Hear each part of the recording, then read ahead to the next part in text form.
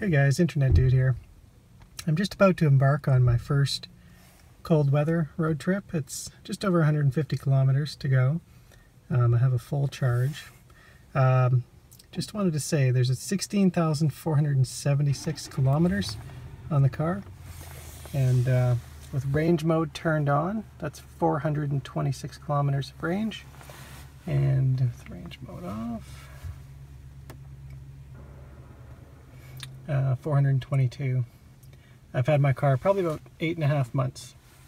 So the car's got a full charge. I preheated the interior, and we're pretty much ready to go. The trip showing, we're going to start with 100% battery, and we're going to end up with 63%. Now, the temperature, the car was in the garage and it was plus 12 degrees Celsius, and along the drive it's probably going to drop to somewhere in the minus 20s. I think it's minus 18 right now outside, and it's going to get cooler. So we'll see how it does in the cold. Stay tuned. Alright, quick update here, guys. We put on about 52 kilometers. I've been driving 90 kilometers per hour the entire time on autopilot. There we go. Oh, that's shaky. Sorry about that. Kind of shaky. But so as you can see, it's minus 17 degrees Celsius, and car's actually doing just fine. Like I say, I had pre-warmed it and the car was in a warm garage.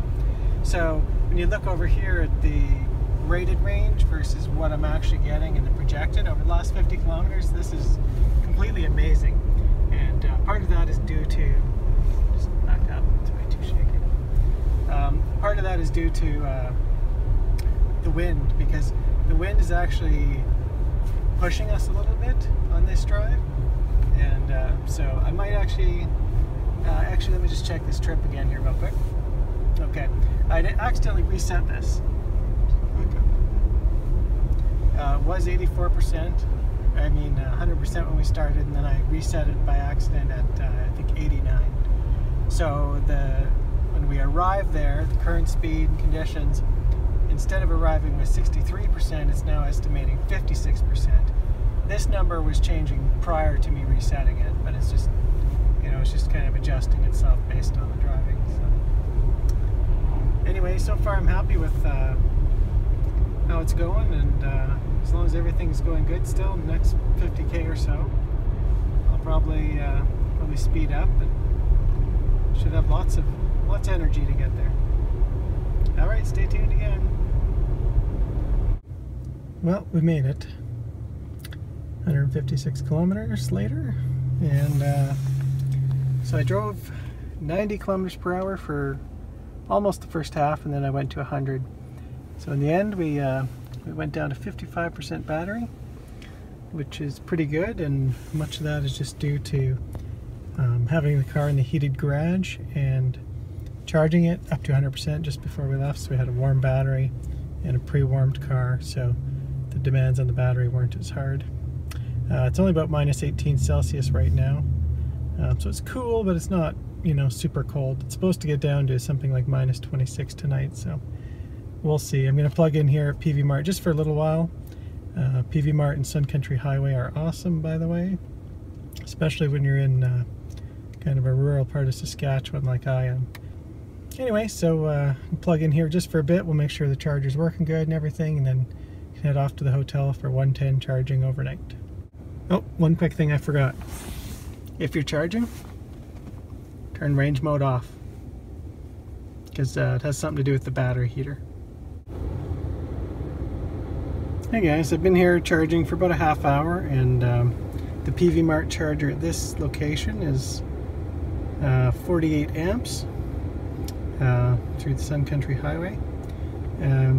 Basically, you're looking at the reality of driving a Model S in Saskatchewan, because Tesla doesn't currently plan to build any superchargers here in the province. So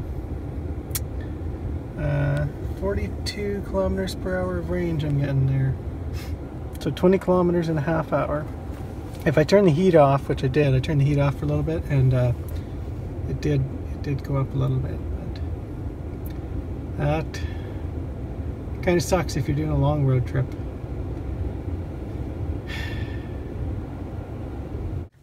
Alright, well, it's the next morning, and take a look here. It didn't get very cold, minus 22 Celsius. Not sure what that is in Fahrenheit. Not bad at all. It did pop down as low as minus 26 at one point, but not for long. So I'm just back at the PV Mart. PV Mart, Sun Country. You can see you're plugged in there.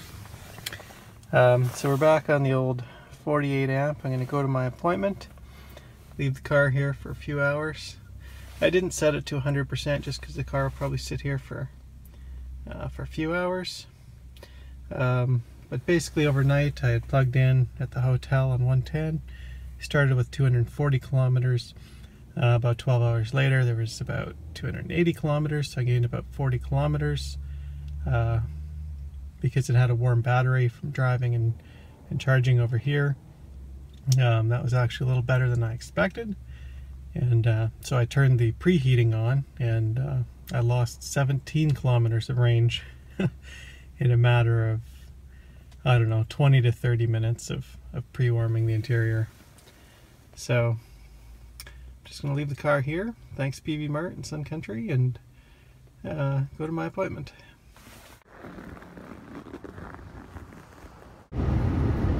Alright, we're just about to leave and disconnect from the charger.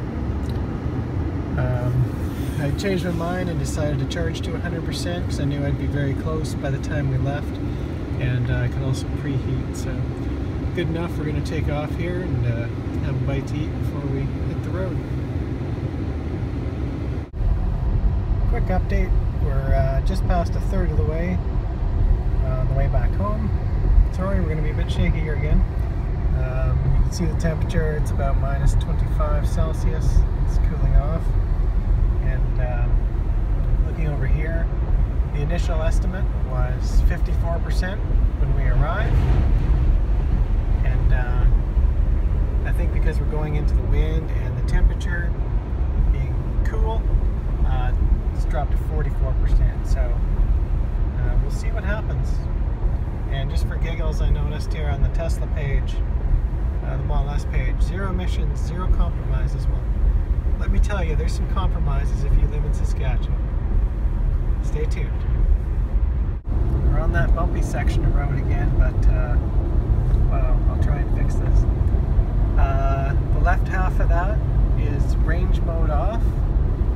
I mean range mode on, and the right half is range mode off. I wanted to see what impact that would have on the range. So surprisingly less impact than I thought it would be. Range mode. Holy man, this is bumpy.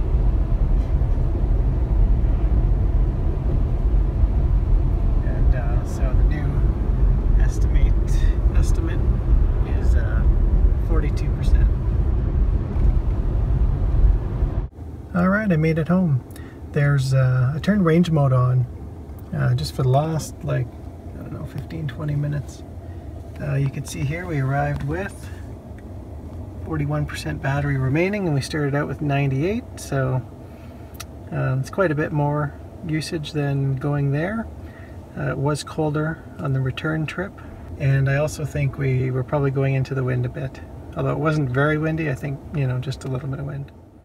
Well, based on the rated range amount that I got, going from 100% to 0% on that return trip would have been a maximum of 268 kilometers. If you liked the video, give it a thumbs up and subscribe, and thanks for watching.